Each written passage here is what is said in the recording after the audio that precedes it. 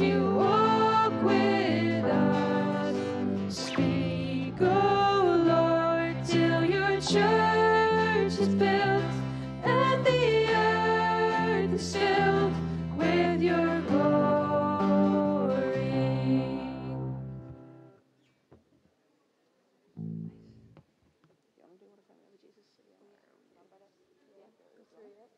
I don't know. One verse at least, yeah. Verse 1? Yeah, that's Let's do fine. one verse then.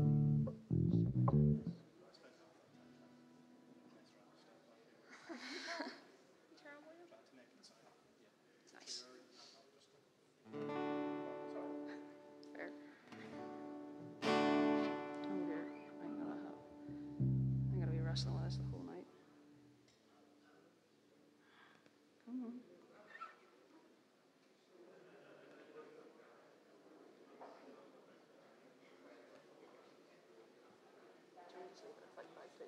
Yeah, that's fine.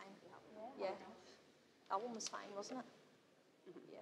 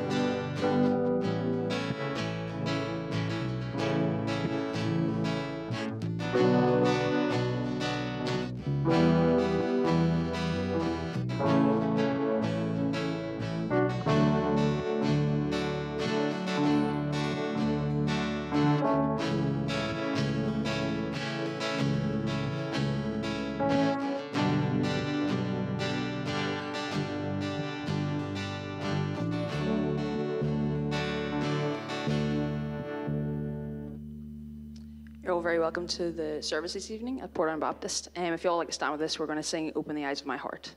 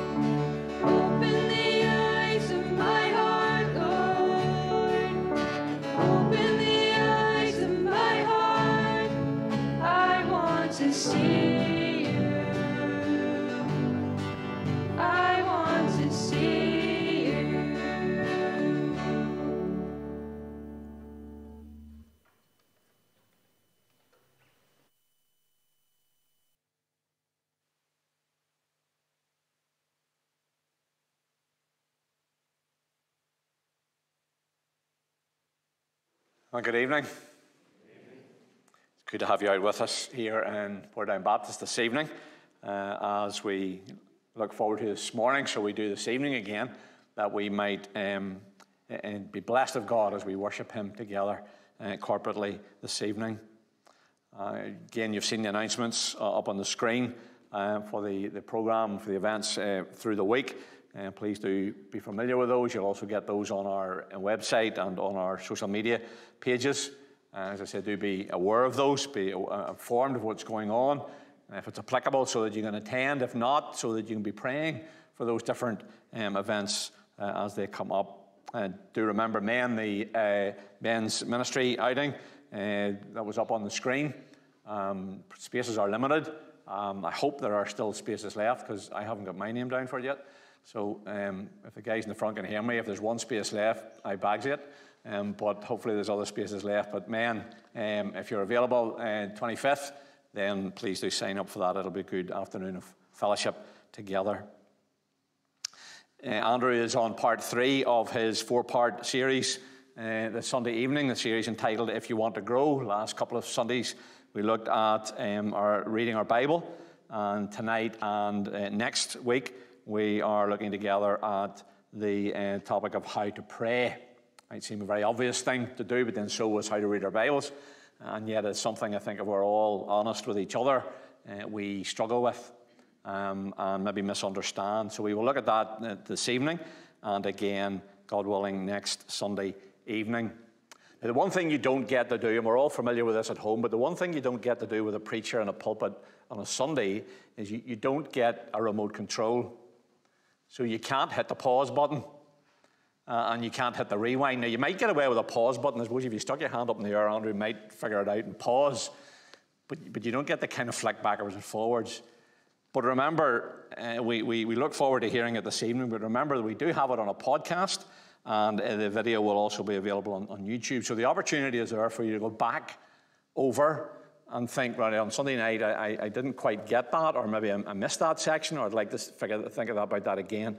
Use the podcast or use the video and think about it again and mull it over and be more educated, more informed more blessed through what we look at these Sunday evenings. There will be a Q&A, a question and answer session after Andrew finishes speaking. Feel free to ask a question. I haven't been here the last 2 Sundays, so I'm not quite sure how they went, but please do feel free to ask a question. And if you weren't told this before, when it comes to questions, we're often very shy about asking questions. And often the reason for that is we think, well, because I'm the only person was going to ask that question, because everybody else knows the answer to it. Well, the truth is that is very, very rarely ever the case. Very rarely are you the only one who has a question or something they're not sure about. So feel free to ask this evening. And then just as I remind you this morning, hopefully you got one either this morning on your way in this evening, our Go leaflet giving the details of our young people that are heading out on different summer outreach and short-term missions work. And please, if you haven't got one, make sure you get one before you leave this evening. And if you've got one, then please don't just tuck it away somewhere, but keep it to the forefront and use it. All the details of those that are going, the dates they're going, where they're going, are all on the leaflet. So please use that and be praying for our young people throughout the summer. It's a fantastic thing, as I said this morning. It's an incredible encouragement to them. It's an incredible encouragement to us as a church, that our young people have the desire and the opportunity to do this. And so we want to support them, encourage them. If you see any of the young people about, tell them you're praying for them, you're thinking of them. But please do, as the summer rolls on, be praying for the teams. It already starts this week. Well, it already has started. Ryan is at least on his way back, if not back, from Senegal. And this Friday coming, the team go out to Philadelphia. So Henry Capper and Rebecca, Bethany and Naomi Irwin will be heading out to Philadelphia. Pray for the team from our church that are going out, and for the rest of the team, that God will protect them as they travel, that he will protect them physically from harm, and that he will bless them as a team, them as individuals, and as a group. And we'll be praying for them ourselves just in a moment or two, but please do be praying for the team as it heads out. Now, the praise team have already led us in an opening piece of praise, and we thank them for that. And we are going to sing again just in a moment or two as we lift our voices in praise of God again. But before we do that, we're going to commit our time to him in prayer. So let's pray together. Father, again, as we thank you this morning, so we thank you this evening again, for we thank you every time we do this, for the immense privilege and opportunity that is ours to gather in your presence and to know that you gather with us. Father, what a wonder that is, that you meet with us, mere mortal created beings. What a blessing it is to us to know that we can enter into the very presence of God, and that you, through your Holy Spirit, can engage with each one of us in this building this evening. Whatever our backgrounds, wherever we stand with you, whatever's been going on in our lives, however far down the Christian path, if we're Christians, that we've been on, much or little of you we know, our personalities, our temperaments, all the things that make us so different, yet you and your Holy Spirit can come and speak and work and deal with us individually. Father, we bless you for that, and we pray that as we corporately meet this evening, as we lift our voices in song, as we remind ourselves through these songs and through these hymns of who you are, of what you do for us and what you mean to us, Father, we pray that we will be an encouragement to each other as we do that, and it will fill our hearts of that opportunity to praise and worship you. And we thank you for your word. We thank you for the teaching and the guidance and the help and the encouragement and the challenge, and yes, at times the rebuke and the correction that comes from it. Father, we thank you that you have not left us to figure out this Christian life all by ourselves. You have not left us to imagine you, to guess who you are and what you're like. You have revealed so much of yourself to us in your word, and you have left us with your word as our guide, as that would govern our lives and would give us all that we need to live for you in this world. And Father, you tell us from your word that an important aspect for us is the aspect of prayer. And again, if we're honest with each other, we all struggle with it. We know we should do it. And we do it, but at times we wonder what we're actually doing. Is it making any difference? What exactly is happening? And so, Father, we pray that as we look at this topic tonight, and God willing, next Sunday night, we pray that you'll help us to maybe refocus on something that we have lost some sight of. We pray, our Father, that you'll help us to understand afresh, maybe in ways that we just hadn't grappled with before, hadn't thought about before, the wonder and the amazement that is a prayer to you. Father, we thank you for the opportunities we have to serve you, whether that's here in the church, whether that's in our community, whether it's in our school, in our workplace, wherever it might be. We thank you for those opportunities. And we thank you for the opportunity that so many of our young people are making the most of through the summer months, to go on short-term missions, to serve you, to witness for you, to share your gospel and your love in the wider community. Father, we thank you for every one of the names and the faces that we have on our Go leaflet. Bless you for every one of them. We pray that you will be to them all that they need. Maybe some of them are doing this for the first time. Maybe they're full of nervousness, full of worry about how it'll go, how they will cope. Father, we pray that you will take away that anxiety, take away that worry, that nervousness. And may they, over the days that come, over the weeks before they head away, may they more and more know that you will be their strength, you will be their help, and you will be a blessing through them. Father, we pray for ourselves as a church. May we wrap our arms around these young people with encouragement, with support, with excitement and anticipation. Father, as they come back and report back, may we just rejoice with them over what you've been able to do among them. We pray particularly for the team leaving for Philadelphia on Friday. We pray for Henry and for Rebecca and for Bethany and for Naomi and for the rest of the team. Father, we pray that they will have that real sense of singleness of purpose, that oneness as a team. Pray, Father, for that as they go out for the plans that have been put in place by the folks out in Philadelphia. We pray that you will be very definitely the center of what is done out there. Thank you, Father, for the many years the group have been going out from CE and from here to Philadelphia. Pray, our Father, that there will be a blessing this year as they have been before. Father, may they know your help, know your support, know your strength, and know your wisdom as they serve you. We think of the Portadown College SU that's heading away for the weekend, next weekend, and for Bethany and the other teachers who will be part of that team as well. Father, we thank you again for the opportunity they have to go away and spend some time in fellowship and in friendship, and some time thinking about you in a more focused way. And pray, Father, that you'll bless that weekend as well in your will. Father, you are so good to us. We have so much to thank you for, so much to praise you for. We bring these things to you knowing with confidence that we come to a God who is more excited about us serving you than even we are. And so, our Father, we ask that you'll hear and answer our prayers, that we might have cause to rejoice in you, and so that you might be brought honor and glory through what you do among us. And this we pray in Jesus' name. Amen. I'll hand over to the praise team. They're going to lead us in a couple of songs, and then after that, Andrew will come and read from God's Word and minister to us. Thank you. Just like to stand with us as we sing.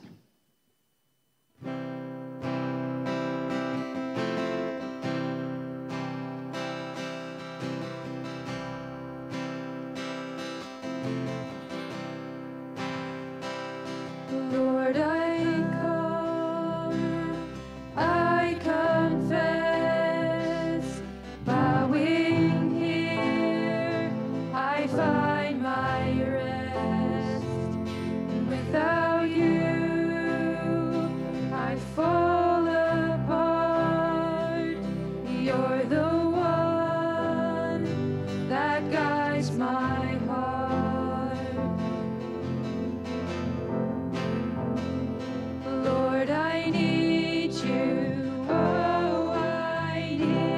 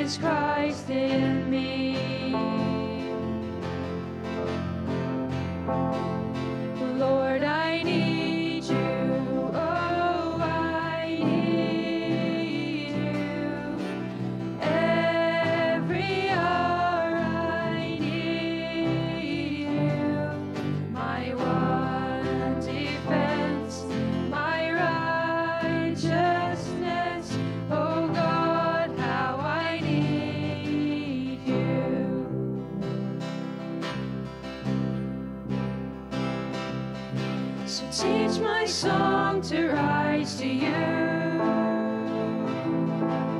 When temptation comes my way, when I cannot stand, I'll fall on you. But Jesus, you're my hope and stay. So teach my song to rise to you. When temptation comes my way, and when I cannot stand, I'll fall on you. But Jesus, you're my hope and stay.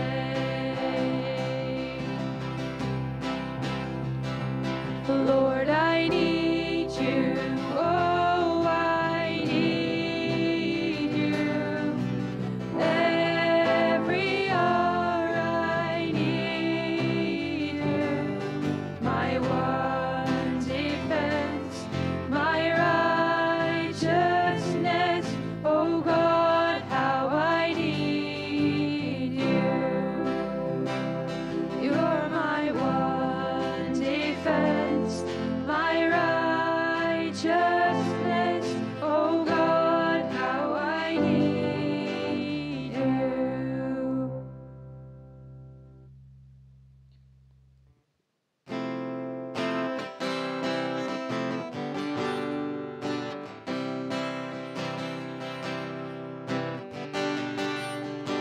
Speak, oh Lord, as we come to you to receive the food of your holy word. Take your truth, plant it deep in us, shape and fashion us in your likeness, that the light of Christ might be seen today in our acts of love and our deeds of faith. Speak, O Lord, and fulfill in us all your purposes for your glory.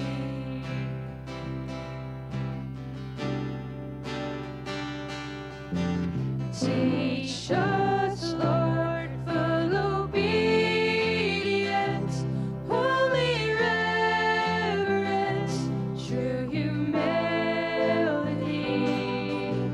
Test our thoughts and our attitudes in the radiance of your purity. Cause our faith to rise, cause our eyes to see your majestic love and authority.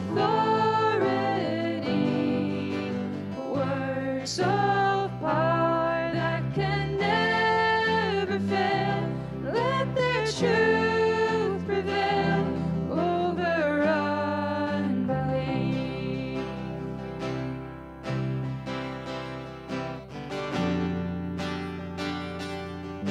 Speak, O Lord, and renew our minds. Help us grasp the heights of your plans for us. Truths unchanged from the dawn of time that will echo down through eternity. And by grace we'll stand on your promises, and by faith we'll walk as you walk with us. Speak, O Lord, till your church is built and the earth is filled with your glory.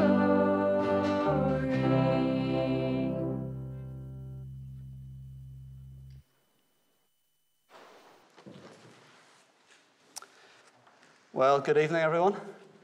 Thank you to Stephen, and thank you to the praise teams and the tech teams, the welcome teams, everybody's been involved in our services today. Very much appreciate it. Really appreciate your ministry. Thank you for being here this evening for the latest of these practical studies. And if you want to grow some basic Christian disciplines, some basic Christian attitudes of heart towards the Lord. We've been thinking about these together on Sunday nights. We spent, as Stephen said, 2 weeks looking together at how we can read our Bibles.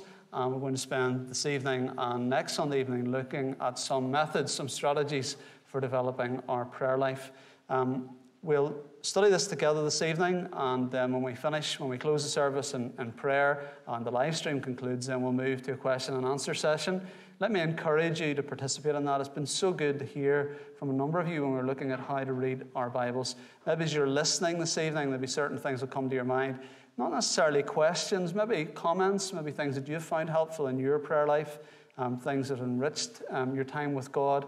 Please be prepared, if you would, to share those, or something I say tonight might prompt thinking, or you might want to ask something that we can pick up next Sunday evening when we look at this again. This evening we're going to lay a biblical foundation. We are, if you like, going to look at principles for prayer this evening. And then next Sunday evening we're going to look at the practice of prayer. So what I'm going to share with you tonight is really just giving you some very simple pointers, and then we'll look next week at some things you can tangibly do, either to begin in your prayer life, or to revive your prayer life, or to enrich and enhance it if you've already got healthy habits with regard to prayer. But we're going to read the Word of God. I'm going to invite you to turn with me in your Bible to Matthew's Gospel. We're going to read together from Matthew chapter 6. It's going to be really valuable to you, not just to have that open while I read it, but keep it open through the rest of our time. I do apologize for the very bright green PowerPoint slide. I can see it. I'm bathed in a green glow here, and hopefully nobody's retinas are detaching while you're looking at it. But Matthew chapter 6 is where you'll find our reading. I'm going to read from verse 1, and we're going to read from there right down to the end of the section on the Lord's Prayer, down to verse 15. So Matthew chapter 6, commencing to read at verse 1. Let's hear the Word of God together. Be careful not to practice your righteousness in front of others to be seen by them. Otherwise, you have no reward with your Father in heaven. So whenever you give to the poor, don't sound a trumpet before you, as the hypocrites do in the synagogues and on the streets to be applauded by people. Truly, I tell you, they have their reward. When you give to the poor, don't let your left hand know what your right hand is doing, so that your giving may be in secret. And your Father who sees in secret will reward you. Whenever you pray, you must not be like the hypocrites, because they love to pray standing in the synagogues and on the street corners to be seen by people. Truly, I tell you, they have their reward. But when you pray, go into your private room, shut your door, and pray to your Father who is in secret. And your Father who sees in secret will reward you. When you pray, don't babble like the Gentiles, since they imagine they'll be heard for their many words. Don't be like them, because your Father knows the things you need before you ask Him. Therefore, you should pray like this. Our Father in heaven, your name be honored as holy. Your kingdom come. Your will be done on earth as it is in heaven. Give us today our daily bread, and forgive us our debts, as we also have forgiven our debtors. And do not bring us into temptation, but deliver us from the evil one. For if you forgive others their offenses, your heavenly Father will forgive you as well. But if you don't forgive others, your Father will not forgive your offenses. Close our reading there at verse 15 of Matthew 6. Let me invite and encourage you to keep that open in front of you. And let's bow together, please, and let's pray. A terrible thing if we're going to talk about prayer and not pray about prayer. So let's pray. Father, thank you for these opportunities that we have together on Sunday evenings just to refresh our minds about the basics of our Christian walk, our Christian discipline, our Christian devotion.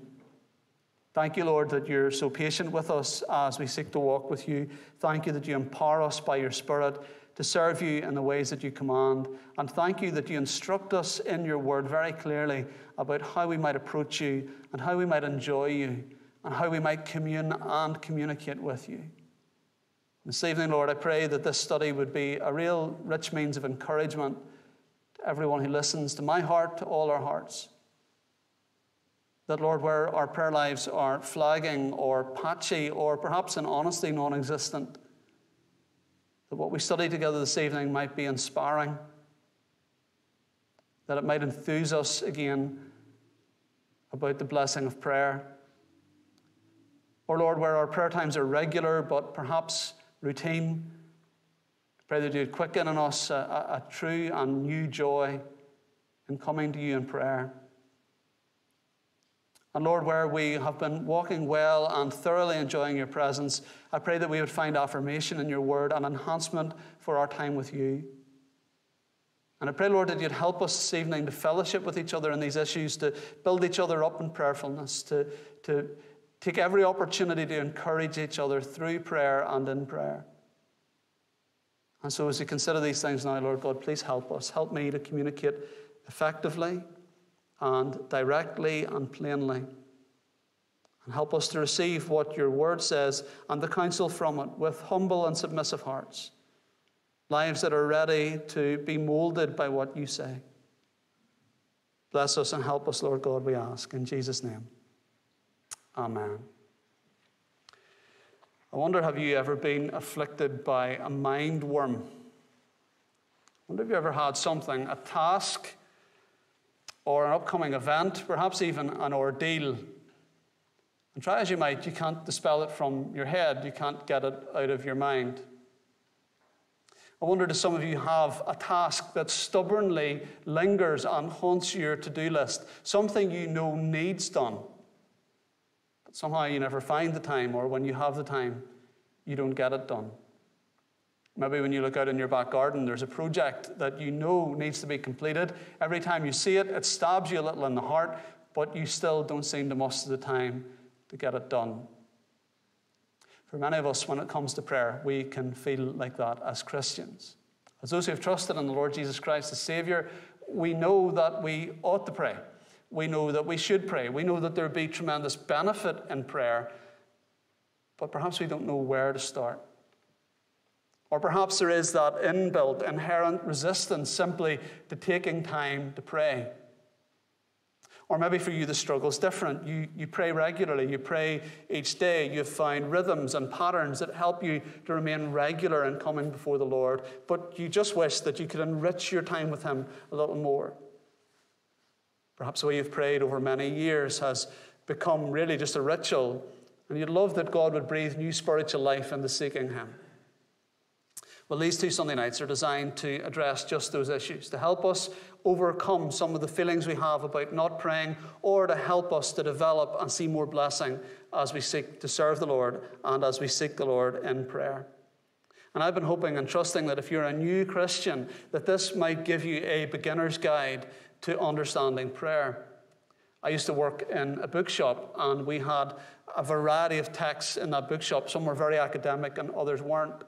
And sometimes a customer would come in and ask for a book, let's say a book on biology, and you had to do a little bit of psychology to work out were they a lay person in that subject or an academic. And we had a row of books that had the title Biology for Dummies or Italian for Dummies.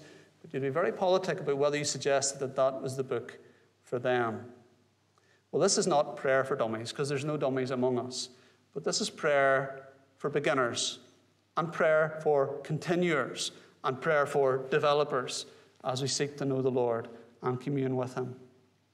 And so this evening, there's a few things that we are going to do. We're going to lay down some principles this evening from Matthew 6. What we've read there comes from the Lord Jesus Christ Himself. It is an integral part of a series of teachings that Jesus gave on one occasion that have come to be known as the Sermon on the Mount. Jesus here is laying down principles for His kingdom and for kingdom living, how our Christian lives are to be patterned as we follow Him. And Jesus here in Matthew 6 gives us some very frank, some very challenging, and some very practical teaching about prayer. We're going to mine what Jesus says there. I think we're going to find it immediately accessible. We're going to find it immediately understandable. And I hope as well we're going to find it ultimately applicable. Now, before we come to what Jesus says, let me tell you what I'm not going to do on these couple of Sunday evenings. I'm going to try to help you to avoid the guilt trap. Sometimes whenever we come to talk about prayer, what you'll receive from the pulpit or what you'll hear in your heart is just a burden of guilt. You'll feel in some way, well, I went to church on Sunday night and I heard that part of the Christian life is praying, and now I just feel worse about it than I did. And as I begin to speak to you about prayer this evening, perhaps a series of resistances rise in your heart and your mind. I don't have enough time to pray. My life is really, really busy. I've got a very active social life, or I've got a busy family life. My working life is hectic, and I really struggle to find time. Or perhaps you would say, look, Andrew, I'm a bit nervous about talking about prayer because when it comes to prayer, I feel like I don't have the right words to say. Whenever I get time to talk to God, I feel very ill-equipped to speak to Him. I don't know what sort of language I should use. I don't know what sort of approach I have. Or perhaps you find it really hard to focus. Ours is probably the most distracted generation that has ever lived. You ever watched people when they're in a coffee shop, maybe sitting on their own or with someone else, and they've set themselves perhaps to have a conversation with the person they're with or to read their book, but they seldom do that in a linear way anymore because there's a bleep or there's a ding and the phone is lifted and things get broken up. You say, I find it really hard to focus. My mind is just so fragmented, both with the pressures of new media and the pressures of life. Or perhaps it is you'd say, look, when it comes to prayer, I feel a little bit embarrassed because I feel illiterate when it comes to prayer. No one's ever taught me how to pray. And I hear other people pray, and I hear their proficiency and how articulate they are and how comfortable they are in God's presence. And while it warms my heart to hear them, it leaves me cold when I come to seek God for myself. Let me say to you this evening, I don't intend to compound those feelings of grief and those feelings of guilt. I don't intend to make you feel bad, but to give you and I both steps that we can take to renew or begin in our prayer life. So let's do what Jesus does as he begins to teach his disciples here in Matthew 6 about prayer from verse 5. We're going to first of all clear the ground. We're going to try and think clearly about what not to do when it comes to prayer. And Jesus in verses 5 to 8 gives a series of things that he tells his followers they should avoid when it comes to prayer. The first of those you can find in verses 5 through to verse 6. Where Jesus tells his disciples that when it comes to prayer, they are to avoid performative prayer. What is performative prayer? Performative prayer is being concerned to be seen. Now, Jesus is teaching his disciples here in a context. The context is that prayer had become professionalized in their society. The Pharisees and the scribes were the experts in prayer. Academically, they understood it, and publicly, they were its practitioners. Say prayer to someone in Jesus' day, and they'd immediately think of certain figures in their society who were very visibly and evidently prayer people. In actual fact, the Pharisees' prayer was completely performative. They did it, Jesus says here, to be seen by people, verse 5. And Jesus says to his followers, don't be like that. Don't think that prayer is a way to get some kind of kudos with other Christians or kudos with God, to get some sort of status in the eyes of others or in his eyes. Now, there's all sorts of images used by Jesus here. He talks about the Pharisees standing on the street corners to be seen by people. Earlier on, when he talked about them giving, he talked about them sounding a trumpet before them. Well, for us, performative prayer doesn't look like going out on the street corner of Thomas Street and Taverna Avenue and praying. But it can be trying to project that we pray more than we do. Perhaps projecting our prayer life onto social media. Or perhaps even saying to people that we're praying for them more than we ever actually do. Jesus says, listen, try to get your prayer life grounded into the private sphere. Forget about being performative. And he gives this very striking image. Now, Jesus is not banning public prayer, but in verse 6, he tries to redress the balances in a society. He says, when you pray, don't be like the Pharisees, don't be performative, but go into your private room, shut the door, and pray to your Father who is in secret, and your Father who sees in secret will reward you. Jesus is encouraging his disciples to ground and earth all of their praying in the reality of their relationship with God, and not with the perception of other people. Now that matters because it's a temptation for us, particularly when we get together with other people to pray, to project more than what we would say to God in private. But Jesus is saying the cultivation of private prayer is the heart of healthy prayer. Something else to avoid, not just performative prayer, but also pagan prayer. If performative prayer is being concerned with being seen, then pagan prayer is being concerned with being heard. Now, that sounds really strange, doesn't it? Because you imagine when we talk about prayer that we should be concerned that we're heard. We want God to hear us when we pray. But look at what Jesus says in verse 7. When you pray, don't babble like the Gentiles, since they imagine they'll be heard for their many words. Don't be like them, because your Father knows the things you need before you ask him. And so in the pagan culture, away from the Pharisees and the scribes and the Jewish culture around Jesus and his disciples, in pagan culture, prayer was a kind of incantation. If the person praying could say the right words enough times and work themselves into a sufficient frenzy using prayer like a mantra, then somehow they might move the heart of a pagan god to be favorably disposed towards them and do what they ask. They were praying in order to be heard. They felt that their prayers in some way would add up to being worthy of an answer. Whenever I was a kid, there used to be talent shows on TV. I think they were waning. I think they were in their latter days, to be honest. But there was Opportunity Knocks and a couple of others. And some of those shows would have had the audience decided who got through to the next round. Do you ever remember that? Some of you who are around the same age as me, or some of you who were watching them when they were in their heyday. And they had this strange piece of technology on TV called the clapometer. Do you remember clapometers? I'm not on my own. This wasn't a bad dream I had. I think this actually happened. I think it was probably the most faux kind of technology you can imagine, because looking at the way entertainment looks now, probably the judges had decided who they wanted through. But what they'd do was they'd invite the audience to clap, and this would measure the decibel rate, and they would have a series of acts they could clap for, and whoever got the loudest clapping got through to the next round. Well, the pagans had that sort of idea about prayer. If they could just get sufficient noise before God, then somehow God would act. And Jesus says, avoid pagan prayer. Don't be concerned about being heard in that way. Why? Well, verse 8 says, because God's not like that. Your heavenly Father, your Father, knows the things you need before you ask him. So whenever we pray, we are not twisting God's arm.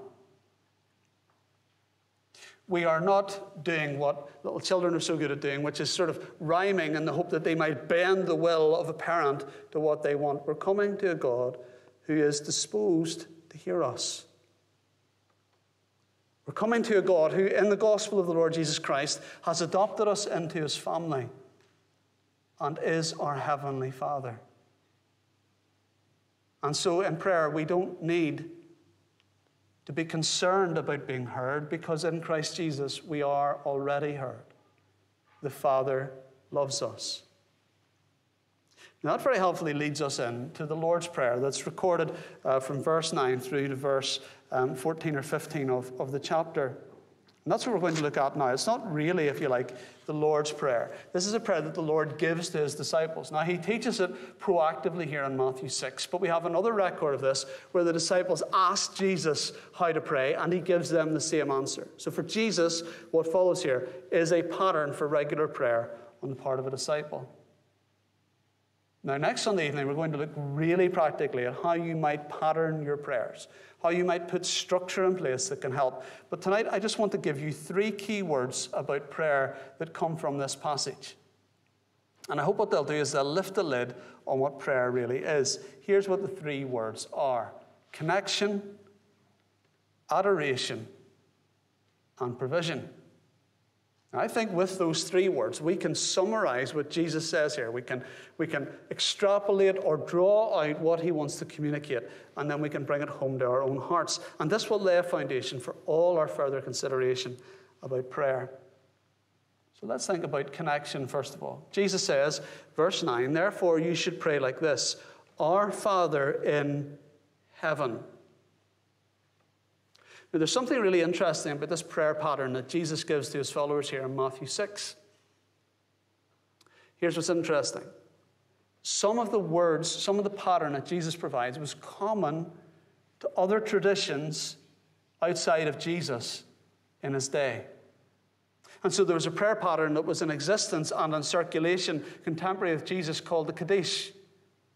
And it used some similar phrasing to what we have here, particularly about honoring God's name and his kingdom coming. And Jesus, in a sense, when he talks about your name be honored, your kingdom come, is using terms that would have been familiar to his society. But what didn't appear in the Kaddish was this: Our Father in heaven. In many ways, this is controversial language.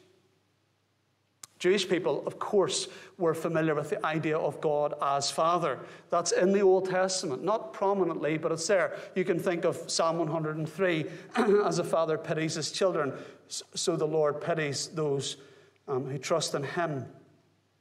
He knows their frame and he remembers that they're dust. Jesus here is going a step beyond that. He is saying to these disciples that their prayer lives are in existence because God is their Father. Look what Jesus says in verse 8. Your Father knows the things you need. And then when you come to pray, you're to pray, Our Father. So our prayer lives are not the cause of our relationship with God, but our relationship with God is the cause of our prayer life.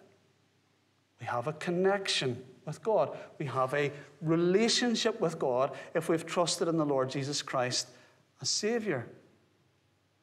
Now that might seem extraordinarily basic. You say, I've come to a service to learn about how to pray, and you're telling me what I already know, but we can't hear this enough. It means that when we pray, we are praying on the basis of intimacy with God. That means that prayer is enjoying communion with God. Jesus doesn't say to his followers, when you come to God, honor him and ask him. And merely do that.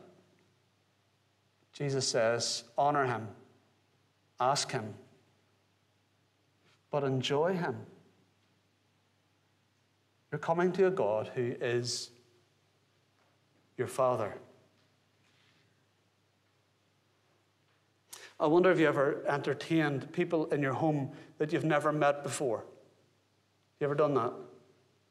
So perhaps someone's passing through town and you've offered them that you can give them their dinner before they go on to their next place. Or perhaps there's a visiting speaker comes to the church and you are entertaining them, giving them hospitality for the day. That can be a really enriching experience, can't it? But it can also be pretty nerve-wracking. It's quite a thing if you don't know someone to bring them into your home and at your table for 3 or 4 hours. And so when you're preparing, you're not just getting the dishes ready, but you're thinking about how the conversation might flow.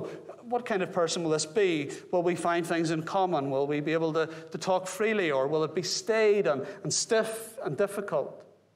Contrast that with the prospect of meeting a very good friend whom you hold in high esteem, with whom you've had a great relationship for many years, and you're going to have a coffee with them tomorrow morning, and you haven't caught up in a little while. That feels totally different, doesn't it? The prospect of having someone you don't know, whom you're trying to forge a relationship with, and someone you do know that you enjoy a relationship with, is night and day. Now, when it comes to prayer, God is not the stranger coming to our table whom we need to get to know each time. He is our Father, which means we come to him with that sense of relief and release.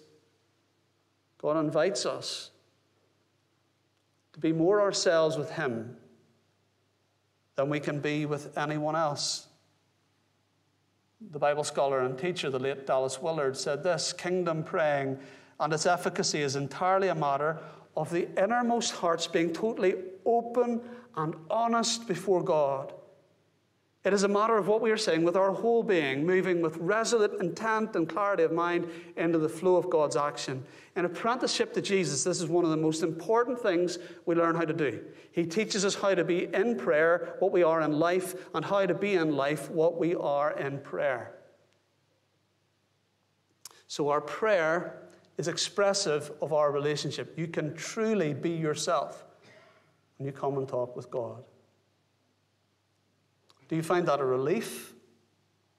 Is that a help to know that you can relate to God in that way? He loves you. This is Father's Day, and I'm reminding you that your prayer life is on the basis of God's fatherly love and care for you. He has accepted you in his Son, and he longs for you to enjoy him and to be with him and to share with him. Being with those who love us means we can be with them at our best, and we can be with them at our worst. If you've got very close friends here this evening or close family members, you'll know that they know you like no one else. They know what you're like at 6:30 in the morning when you've got to leave for work in an hour. They know what you're like when the DIY project goes south, or when something burns in the pan, or when you're late, or when someone in the house is fractious with you and you get fractious back. They know all about you. If they ever decided to blackmail you, you're done for, because you'll never be able to pay the ransom. God doesn't want us to come and perform to him. He wants us to come and commune with him. I think it took me a long time in my Christian life to really grasp the intimacy that there is with God in prayer. That I don't have to find the right words. I can come and be before him. And he knows me. And he loves me. He knows you. And he loves you. So you have a connection with God. And Jesus in this prayer says, start your prayer that way. Remind yourself in God's presence that he is your Father. And that changes everything. Not only is there connection, but there's also adoration. Our Father, Jesus says, is the pattern of how we pray, but it's our Father in heaven, your name be honored as holy.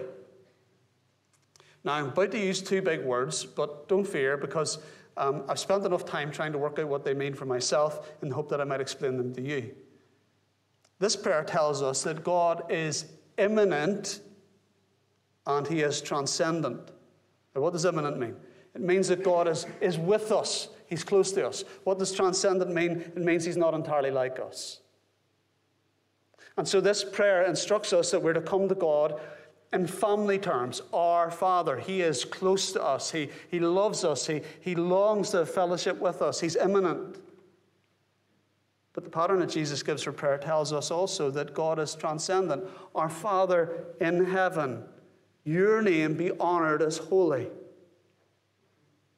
And so our prayer lives, of course, come into God's presence, acknowledging that we belong to him and he loves us and he cares for us and he wants to nurture us and he loves it when we come and seek his face.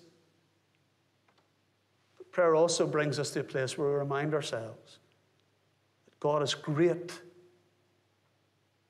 By great, I don't mean outstanding. He is outstanding, but I mean he is great in magnitude. He is God in heaven. And our prayer lives are designed to honor him. Our prayer lives are designed to hallow his name, as the King James language says, to remind ourselves that he's holy. What does it mean that he's holy? We've got some of the wrong ideas around holy in our minds, don't we? But it means he's set apart. He's distinctive. He's different. He's someone of a completely different order than anyone else. He's the only one who deserves praise and worship. So Jesus says, when you pray, remember your connection. Our Father, that's the seed, the foundation of everything. But remember adoration. You can come to God and extol him for who he is. And so our prayer lives mean that we meditate on the person of God. That we remind ourselves that we're coming to this wonderful God, this glorious God, this holy God. But how do you do that? Well, we'll think about that in more detail next Sunday evening in terms of how we remind ourselves of God's greatness. But a very simple principle is that God has given us an entire book about himself. And we can take some of the truths from Scripture, particularly the Psalms, and import them into our prayers to remind ourselves that, yes, this is our Father, but he's great and he's lifted up and he's glorious. And so the pattern that Jesus gives for prayer here reminds us of our connection. It reminds us to keep adoration in view, honoring him as holy. But it also reminds us that prayer is about provision. I wonder, are you a very dependent person or a very independent person? I think in Northern Ireland we tend to be fairly independent. Maybe you're one of those people who struggles to ask for help. I can understand that. But Jesus says in this prayer that we are to come to God and we are to ask him for help. It's a major part of what prayer is. We're not supposed to be embarrassed about that. Sometimes we say prayer is more than asking for things. Of course it is. We've talked about adoration and our connection with God. We'll think next week about some of the other components of prayer. But prayer is also asking. And a huge amount of this pattern for prayer that Jesus gives is preoccupied with asking. We could summarize it as give us, forgive us, and deliver us. So what sort of things, when we come to God, should we ask for? Well, here's the first thing. Put the kingdom on your wish list. Do you have a wish list anywhere? Maybe on Amazon? Wish lists are really revealing, aren't they, about the things we really want? I have family members who have wish lists, and I've discovered that they've got interests and hobbies that I never knew anything about because they've stuck stuff on there that I didn't know. Sometimes my wish lists get a bit mixed up with family wish lists, so when the children were younger, it looked like I had an incredible interest in Duplo and Lego because some of their items got imported onto mine. But I wonder what your wish list is when you come in prayer. Well, Jesus says, put the kingdom on your wish list. Get preoccupied with the idea that God's rule and God's kingdom and God's righteousness and God's power should become ever more evident on earth. So Jesus says, when you pray, pray your kingdom come. What does that mean? It means God's will being done on earth as it is in heaven. It means that God will finally and fully deliver the kingdom that Jesus began, that God will bring into existence through the return of his Son, a kingdom that will never end. And in the interim, we should be praying that God's kingdom would be extended and built up and developed. So Jesus says, make that part of your prayer life. Put the kingdom on your wish list. So when you pray, you come in connection to God, your Father, you come in adoration of him, and you come asking him to do his work in the world for his glory. So a major part of our prayer lives should be praying that others would know the privilege that we have of enjoying God as our Father. That can be personally. Lord, let your kingdom, please, let your kingdom come in the life of my wife or my husband or my children or my parents or my brothers and sisters. Let your kingdom come in the life of my wider family, that they might become part of your kingdom and trust in you. Let your kingdom come with these precious neighbours who live around me, who perhaps know me well or whom we don't know at all. Lord, let your kingdom come in this street and in this district of Portadown, and in this town and on this island and in this province and in this nation and in this world. Jesus says, make that a part of your prayer life. Part of what your prayer life is doing is being used by God as an instrument to see world and local mission achieved. So put the kingdom on your wish list. Come and ask God to do his work. What part do you and I play in seeing God's kingdom established? Well, this prayer tells me that all of us play a crucial role. The smallest child in this church who knows how to ask God to make his kingdom come can be a key player in seeing the world changed. Isn't that amazing? Just looking at some of the little ones who are here this evening. Fantastic that they're here. And amazing that if they know the Lord Jesus as their Savior in their young life and they're in worship with their family at home and they're taught to pray that God's kingdom would come, God delights to take that little prayer and do great things through it. Imagine that tomorrow on your commute to work, when you're driving in the car, and you're saying, Lord, I want your kingdom to come on these streets. My assumption being you've still got your eyes open while you're driving, but I want you to bring your kingdom here, to this area. Imagine the fact that God has ordained that that's part of exactly how he'll do that. Put the kingdom on your wish list. That's a great motive to prayer. What else can we ask for in terms of provision? Well, here's the thing. Bring your brokenness and share his forgiveness. Verse 12, Jesus says, make a major part of your prayer life asking for God to cleanse you and forgive you. Forgive us our debts. Forgive us for the ways in which we've erred. And Lord, please, verse 13, help me to avoid temptation to sin again. Not only forgive me what's past, but direct my paths not to go the same way again, or to go in different ways against your will. And so part of our prayer life is coming before the Lord and telling him where we've failed. Failure can be a terrible barrier to prayer. I don't think I've told you this story. If I have, please just pretend like I haven't.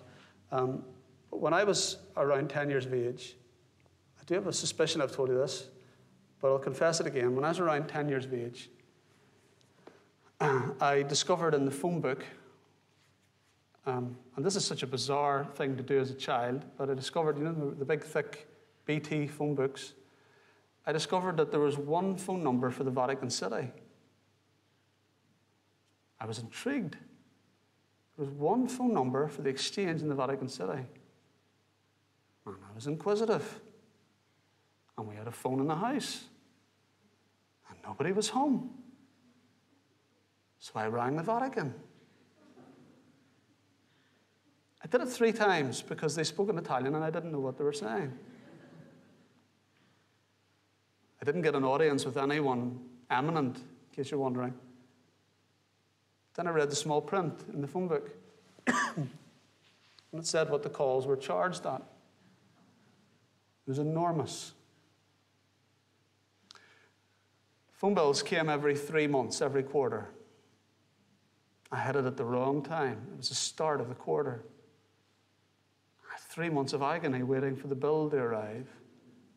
I'm wondering as a 10-year-old how I was going to explain that I'd called the Vatican. So I devised myself a plan, in the words of Johnny Cash, that would lead to the envy of most any man. I decided that when the bill arrived, I would put some money in the drawer with the bill. Call it, if you like, the Vatican Fund. So when my father opened the phone bill, he would be outraged, and then his anger would be assuaged. And so that's what I did. The thing that I didn't account for was my dad found it hilariously funny that I'd rung the Vatican City. And they told me that they'd known for months I was tense about something. They'd had my parent-teacher interview and expected that I'd been misbehaving in school because I was so tense around the house. But what I did was I tried to avoid the issue. I worried about the issue, and then I tried to some way compensate the issue because I believed that in some way this could create a disjunction between me and the family that I loved. And that's exactly what we do when we fail. We do something extraordinarily foolish as a Christian, the equivalent of ringing the Vatican. And we are ashamed. And we are embarrassed, and we are anxious. And here's what we think. We think either if we don't come to God in prayer, he won't know about it, or that we should work up some capital before we come to him and pray. So we'll give it a few weeks of serving in church. We'll give a little more into the offering, or we'll ramp up our Bible reading, or we'll buy a few more Christian books, or listen to a few more podcasts until the shame of our sin settles down. That's not what Jesus tells us to do. Bring your brokenness. And see that that is not an obstacle to prayer, but a gateway to prayer. Father, forgive me. Can I share something with you much more serious than my brief career in international telesales? I have to ask God to forgive me my sin every single day, morning and evening. And you know the joy? There's such relief in doing it. Forgive me my sins. And then on the basis of that, share your forgiveness. Jesus says if you're forgiven, then you'll forgive other people. If you come through that process of letting the Lord down and feeling anxious and upset and then unburdening your heart and asking for his free forgiveness, that patterns for you how you'll treat those who wrong you. And of course, there's so much in there pastorally that we'll not unpack. But also, Jesus says to his followers in terms of provision, ask simply and ask persistently. Verse 11, Jesus says part of our prayers is, give us today our daily bread. Now, if you look at the history of interpretation of Matthew 6, verse 11, it's really quite amusing because Bible scholars and some of the church fathers from the earliest days of the Christian church said Jesus could not possibly have simply told his followers that in their prayers they were to ask for bread. So this must mean something else. And so a whole complex of ideas was built up that what Jesus was saying here was that his followers should ask for spiritual bread to be spiritually sustained. Jesus is telling his followers that they should pray for the things that they need every single day. That God is concerned literally with bread and butter issues. And that God wants us to come in reliance on him and unburden ourselves about the things that we're concerned about that we need. There's a book by Pete Greig called How to Pray. I can't fully recommend the book to you because there's elements of it that I wouldn't fully agree with, but it's a wonderful book in many ways. And this is what he says. Our primary privilege as God's children is to ask audaciously and repeatedly for everything we need, expecting him to answer naturally or supernaturally. So let me ask you something, a little thought experiment. What are you worried about? What are you worried about? Some of you are so laid back, you're not worried about anything. Please just bear with the rest of us for a moment or two. What are you worried about? Think about that. What's the chief source of stress for you as a Christian? What's the thing that would either wake you up or keep you up? Jesus says we're to come with those needs. Seek him. Talk to God. At a period in our history when inflation's on the rise, when the cost of living is so steep, when job security and wage security is at an all-time low, we can come and say, God, please give me my daily bread. That's okay. God wants you to talk to him about these things. So ask simply. But when Jesus says here that we're to ask for our daily bread, that's not so we get a lifetime supply. Tim Hortons just down the corner here is about to open, I think. I don't think it's opened yet. The first person to get into Tim Hortons when it opens gets a free amount of coffee for a year. It's worth about £3,810. I've done my research. I'm ready. It'd be lovely to know that you're gliding by Tim Hortons. You can just go in as the person who's been given the keys of the kingdom and get yourself a quick Americano on the house and swagger out, knowing that you can come back in tomorrow and get the same thing. We don't come to God and say, Lord, give me what I need for the next 30, 40 years, stack it up in a pension fund so it's on the tab, day and daily. Lord, give me what I need. Give me my bread today and tomorrow. Lord, give me my bread today. That's exactly how God fed his people in the wilderness, with just enough manna to do them on a certain day and then to come the next morning. And so God's delighted when we ask him, and he's delighted when we ask him persistently. And maybe your needs are complex, and maybe you've prayed about them and they're not coming to pass. God wants us to keep asking.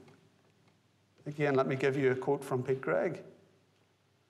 God's suddenly happens slowly. Most instant miracles take years.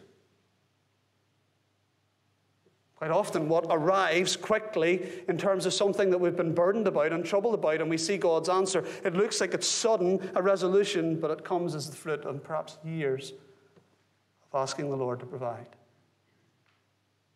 And so this pattern prayer of Jesus gives us some principles about prayer. Connection. We remember that we're in an intimate relationship with God. Adoration. We remember who God is. And provision. We remember that God wants us to ask him for his kingdom to come, to ask him for forgiveness for our sins, and to ask him to provide our most basic needs.